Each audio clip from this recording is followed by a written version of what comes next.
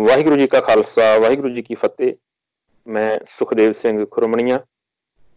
ਆਪਾਂ ਸਾਰੇ ਜਾਣਦੇ ਹਾਂ ਕਿ ਅੱਜ ਕੱਲ੍ਹ ਕਰੋਨਾ ਵਾਇਰਸ ਨੂੰ ਲੈ ਕੇ ਸਮੁੱਚੇ ਵਿਸ਼ਵ ਦੇ ਵਿੱਚ ਇੱਕ ਖਾਸ ਅਫਰਾ ਤਫਰੀ ਵਾਲਾ ਮਾਹੌਲ ਬਣਿਆ ਹੋਇਆ ਹੈ। ਹਰ ਬੰਦਾ ਭੈ ਭੀਤ ਹੈ। ਇਸ ਮਾਹੌਲ ਦੇ ਵਿੱਚ ਕੁਛ ਇੱਕ ਤਰ੍ਹਾਂ ਐਸੀਆਂ ਹੁੰਦੀਆਂ ਨੇ ਜਿਨ੍ਹਾਂ ਦੀ ਜ਼ਿੰਮੇਵਾਰੀ ਹੁੰਦੀ ਹੈ ਮਾਹੌਲ ਨੂੰ ਸ਼ਾਂਤ ਬਣਾਈ ਰੱਖਣਾ ਤੇ ਨਾਲ ਦੀ ਨਾਲ ਲੋਕਾਂ ਨੂੰ ਜਾਗਰੂਕ ਵੀ ਰੱਖਣਾ। ਸਥਿਤੀ ਨੂੰ ਕੰਟਰੋਲ ਦੇ ਵਿੱਚ ਵੀ ਰੱਖਿਆ ਜਾਵੇ ਤੇ ਲੋਕਾਂ ਨੂੰ ਸਥਿਤੀ ਤੋਂ ਅਵੇਸਲੇ ਵੀ ਨਾ ਹੋਣ ਦਿੱਤਾ ਜਾਵੇ। ਉਹ ਭੂਮਿਕਾ ਹੁੰਦੀ ਹੈ ਮੀਡੀਆ ਦੀ। ਤੇ ਜਦੋਂ ਗੱਲ ਆਉਂਦੀ ਪੰਜਾਬੀ ਮੀਡੀਆ ਦੀ, ਖਾਸ ਕਰਕੇ ਸੋਸ਼ਲ ਮੀਡੀਆ ਦੀ, ਅਸੀਂ ਵੇਖਦੇ ਹਾਂ ਕਿ ਸੋਸ਼ਲ ਮੀਡੀਆ ਦੇ ਉੱਤੇ ਅਫਵਾਹਾਂ ਦਾ ਬਾਜ਼ਾਰ ਜਿਹੜਾ ਉਹ ਹਮੇਸ਼ਾ ਹੀ ਗਰਮ ਰਹਿੰਦਾ।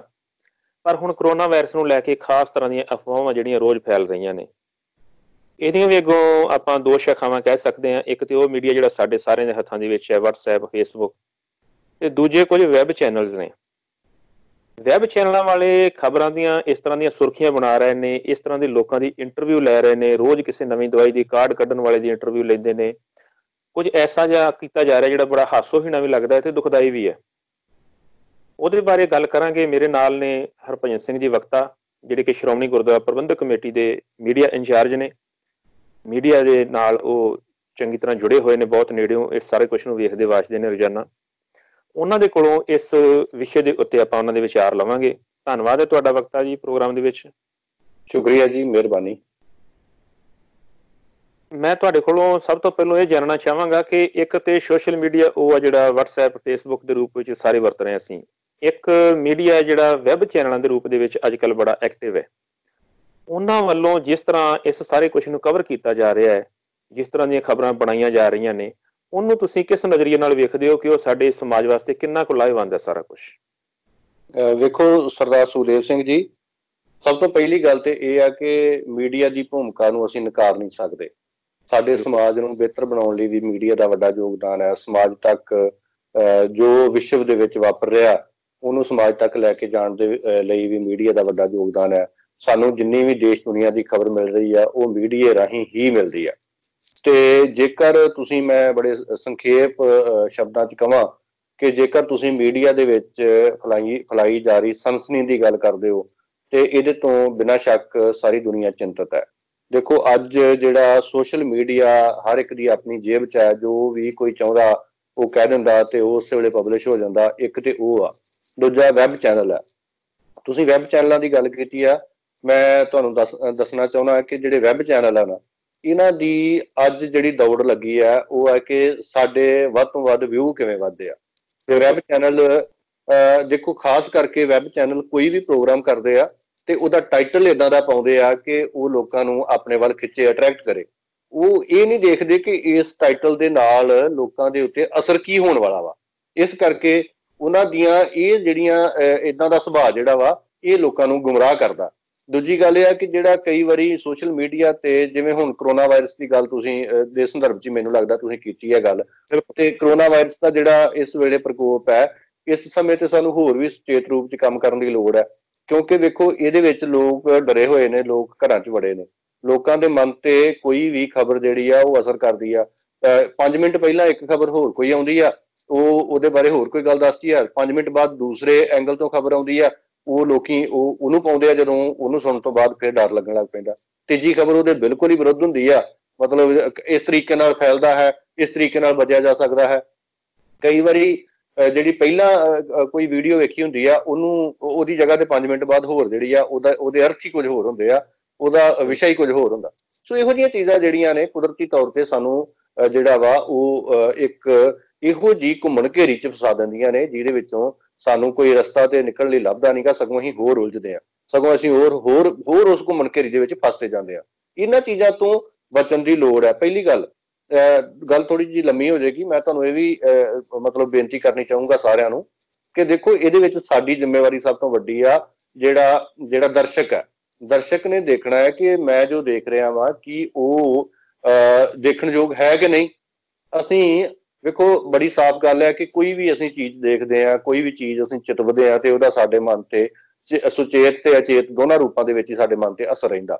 ਦੇਖੋ, ਜੇ ਅਸੀਂ ਇਸ ਬਿਮਾਰੀ ਬਾਰੇ ਸਾਨੂੰ ਪਤਾ ਇਹਦੇ ਲੱਛਣ ਕੀ ਨੇ, ਇਸ ਬਿਮਾਰੀ ਬਾਰੇ ਪਤਾ ਸਾਨੂੰ ਫੈਲਦੀ ਕਿਵੇਂ ਆ, ਇਸ ਬਿਮਾਰੀ ਬਾਰੇ ਪਤਾ ਸਾਨੂੰ ਕਿ ਅਸੀਂ ਇਸ ਤੋਂ ਬਚ ਕਿੱਦਾਂ ਸਕਣਾ, ਤੀਜੀ ਗੱਲ ਤੇ ਕੋਈ ਹੈ ਨਹੀਂ ਆ। ਅਜੇ ਤੱਕ ਜੇ ਕੋਈ ਦਵਾਈ ਆਊਗੀ ਤੇ ਦਵਾਈ ਸਾਨੂੰ ਸਰਕਾਰਾਂ ਨੇ ਸਭ ਤੋਂ ਪਹਿਲਾਂ ਐਲਾਨ ਕਰਨਾ ਵਾ।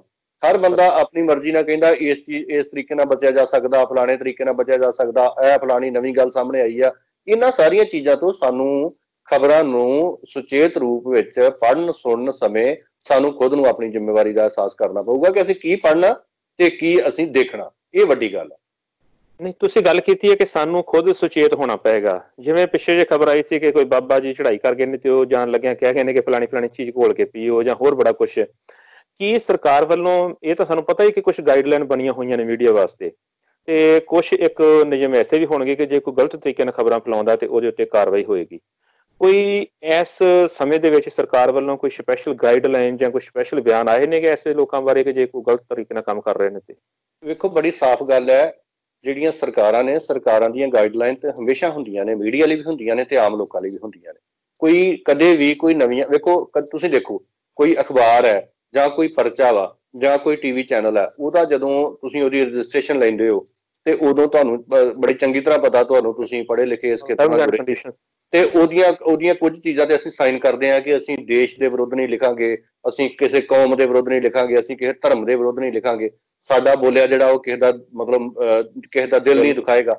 ਇਹ ਸਾਰੀਆਂ ਚੀਜ਼ਾਂ ਜਿਹੜੀਆਂ ਨੇ ਅਸੀਂ ਸਾਈਨ ਕਰਦੇ ਹਾਂ।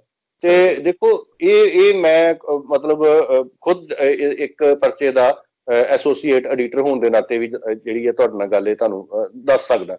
ਦੂਜੀ ਗੱਲ, ਮਸਲਾ ਇਹ ਹੈ ਕਿ ਸਰਕਾਰਾਂ ਉਹਦੇ ਤੇ ਕਾਰਵਾਈ ਕਿੰਨਾ ਕੁ ਕਰਦੀਆਂ ਨੇ, ਉਹਦੇ ਤੇ ਚੈੱਕ ਕਿੰਨਾ ਕੁ ਰੱਖਦੀਆਂ ਨੇ। ਇਹ ਸਾਡੀ ਵੱਡੀ ਜ਼ਿੰਮੇਵਾਰੀ ਹੁੰਦੀ ਹੈ ਸਰਕਾਰਾਂ ਦੀ। ਉਹ ਕਿਵੇਂ ਨਿਭਾਉਂਦੀਆਂ ਨੇ, ਕਿਵੇਂ ਨਹੀਂ ਨਿਭਾਉਂਦੀਆਂ, ਉਹ ਇੱਕ ਅਲੱਗ ਮੈਟਰ ਹੈ।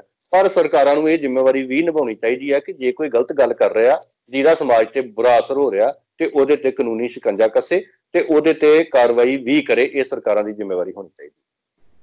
ਤੁਸੀਂ ਮੀਡੀਆ ਦੇ ਨਾਲ ਬਹੁਤ ਨੇੜਿਓਂ ਜੁੜੇ ਹੋਏ ਹੋ, ਸਾਰੇ ਕੁਝ ਨੂੰ ਵੇਖਦੇ ਵਾਚਦੇ ਹੋ। ਕਿ ਜਿਸ ਤਰ੍ਹਾਂ ਕੁਝ ਦੇਸ਼ਾਂ ਦੇ ਵਿੱਚ ਸਰਕਾਰਾਂ ਜਿਹੜੀਆਂ ਨੇ ਹਰ ਰੋਜ਼ ਇੱਕ ਸਿਚੁਏਸ਼ਨ ਰਿਪੋਰਟ ਜਿਹੜੀ ਆ ਉਹ ਪ੍ਰਕਾਸ਼ਿਤ ਕਰ ਰਹੀਆਂ ਨੇ ਅੱਜ ਕੱਲ੍ਹ, ਕਿ ਪਿਛਲੇ ਦਿਨ ਦੀ ਕੀ ਸਿਚੁਏਸ਼ਨ ਰਹੀ, ਉਹ ਸਮੁੱਚੀ ਰਿਪੋਰਟ ਜਿਹੜੀ ਉਹ ਆਥੈਂਟਿਕ ਜਾਣਕਾਰੀ ਹੁੰਦੀ ਹੈ। ਇਸ ਤਰ੍ਹਾਂ ਦਾ ਪੰਜਾਬ ਸਰਕਾਰ ਜਾਂ ਭਾਰਤ ਸਰਕਾਰ ਵੱਲੋਂ ਕੋਈ ਤੁਸੀਂ ਵੇਖਿਆ ਕਿ ਕੰਮ ਹੋ ਰਿਹਾ ਵਾ ਜਿਹੜਾ ਉੱਥੇ ਜਾਂਦਾ? ਅੱਜ ਵੀ ਥੋੜੀ ਦੇਰ ਪਹਿਲਾਂ ਹੀ ਭਾਰਤ ਸਰਕਾਰ ਵੱਲੋਂ ਪ੍ਰੈਸ ਕਾਨਫਰੰਸ ਵੀ ਕੀਤੀ ਗਈ ਸੀਗੀ। ਉਹ ਸਾਰੇ ਚੈਨਲਾਂ ਤੇ ਤੁਸੀਂ ਦੇਖ ਲਈ ਹੋਊਗੀ, ਵੈਬ ਚੈਨਲਾਂ ਤੇ ਵੀ ਲਾਈਵ ਹੋ ਗਈ ਆ, ਸਾਰਿਆਂ ਕੀਤੀ ਆ। ਪੰਜਾਬ ਸਰਕਾਰ ਦੀ ਗੱਲ ਕਰੀਏ ਤੇ ਰੋਜ਼ ਚਾਰਟ ਇੱਕ ਜਾਰੀ ਕਰਦੇ ਨੇ ਕਿ ਅੱਜ ਕਿੰਨੇ ਮਰੀਜ਼ ਆਏ, ਠੀਕ ਕਿੰਨੇ ਹੋਏ, ਜਾਂ ਮਤਲਬ ਜਿਵੇਂ ਪਿਛਲੇ 2 ਦਿਨ ਤੋਂ ਗੱਲ ਕਰਾਂ ਤੇ ਪੰਜਾਬ ਦੇ ਵਿੱਚ ਕੋਈ ਵੀ ਮਰੀਜ਼ ਜਿਹੜਾ ਵਾ ਉਹ ਨਹੀਂ ਸੀਗਾ। ਉਹ ਚਾਰਟ ਦੇ ਵਿੱਚ ਇੱਕ ਸੁਖਦ ਖਬਰ ਇਹਨੂੰ ਮੈਂ ਕਹਿ ਸਕਦਾ। ਇਹ ਮੀਡੀਆ ਦੀ ਭੂਮਿਕਾ ਹੁੰਦੀ ਹੈ ਕਿ ਇਹੋ ਜਿਹੀਆਂ ਖਬਰਾਂ, ਹਾਂ ਜਿਹੜਾ ਪ੍ਰਿੰਟ ਮੀਡੀਆ ਵਾ ਜਾਂ ਮੇਨ ਸਟ੍ਰੀਮ ਦਾ ਮੀਡੀਆ ਜਾਂ ਕਈ ਵੈਬ ਚੈਨਲ ਬਹੁਤ ਵਧੀਆ ਭੂਮਿਕਾ ਨਿਭਾ ਰਹੇ ਆ, ਜਿਨ੍ਹਾਂ ਦੀ ਮੈਂ ਪ੍ਰਸ਼ੰਸਾ ਕਰਦਾ। ਉਹ ਇੰਨੀ ਤਹਿ ਤੱਕ ਜਾ ਕੇ ਡਿਬੇਟਸ ਕਰ ਰਹੇ ਨੇ, ਉਹ ਇੱਕ ਵਧੀਆ ਢੰਗ ਨਾਲ ਇਸ ਮਾਮਲੇ ਤੇ ਆਪਣੀ ਜ਼ਿੰਮੇਵਾਰੀ ਨਿਭਾ ਰਹੇ ਆ। ਕੋਈ ਇਹੋ ਜਿਹੇ ਲੋਕਾਂ ਦੀ ਪ੍ਰਸ਼ੰਸਾ ਵੀ ਕਰਨੀ ਚਾਹੀਦੀ ਆ। ਇਹ ਸਾਰੀਆਂ ਚੀਜ਼ਾਂ ਸਰਕਾਰਾਂ ਜਾਰੀ ਕਰ ਰਹੀਆਂ ਨੇ।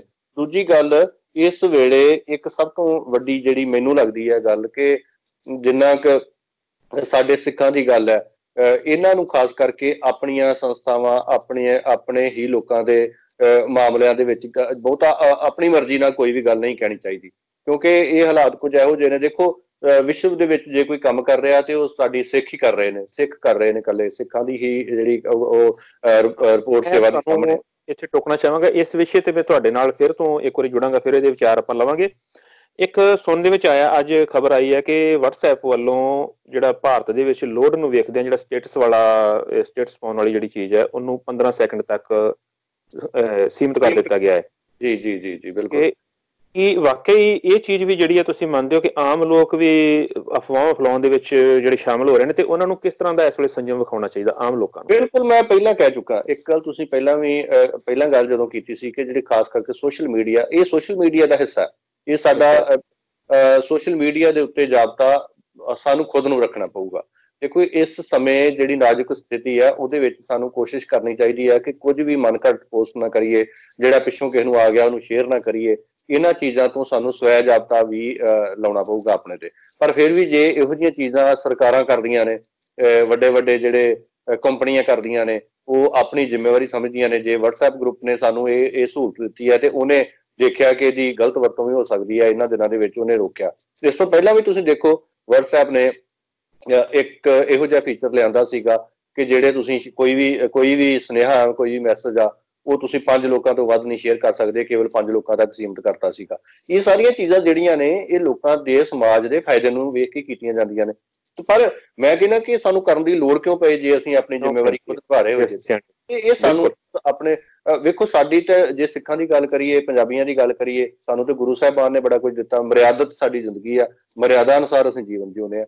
ਸੋ ਇਹ ਸਵੈ ਜਾਬਤਾ ਜਿਹੜਾ ਚੰਗੇ ਮਾੜੇ ਦੀ ਪਛਾਣ ਕਰਕੇ ਸਾਨੂੰ ਆਪਣੇ ਤੇ ਆਪ ਹੀ ਲਾਗੂ ਕਰ ਲੈਣਾ ਚਾਹੀਦਾ। ਬਿਲਕੁਲ, ਬਹੁਤ ਧੰਨਵਾਦ ਜੀ ਤੁਹਾਡਾ, ਤੁਸੀਂ ਬੜੇ ਵਧੀਆ ਤਰੀਕੇ ਦੇ ਨਾਲ ਦੱਸਿਆ ਹੈ।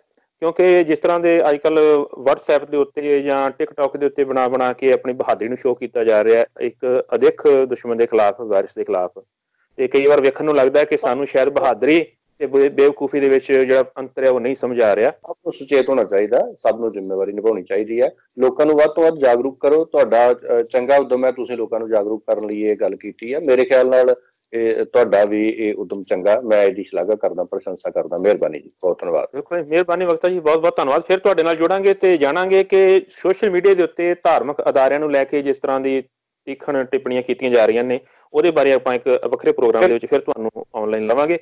ਫਿਲਹਾਲ ਬਹੁਤ ਬਹੁਤ ਧੰਨਵਾਦ ਤੁਹਾਡਾ ਕੀਮਤੀ ਸਮਾਂ ਦੇਣ ਵਾਸਤੇ। ਵਾਹਿਗੁਰੂ ਜੀ ਕਾ ਖਾਲਸਾ, ਵਾਹਿਗੁਰੂ ਜੀ ਕੀ ਫਤਿਹ।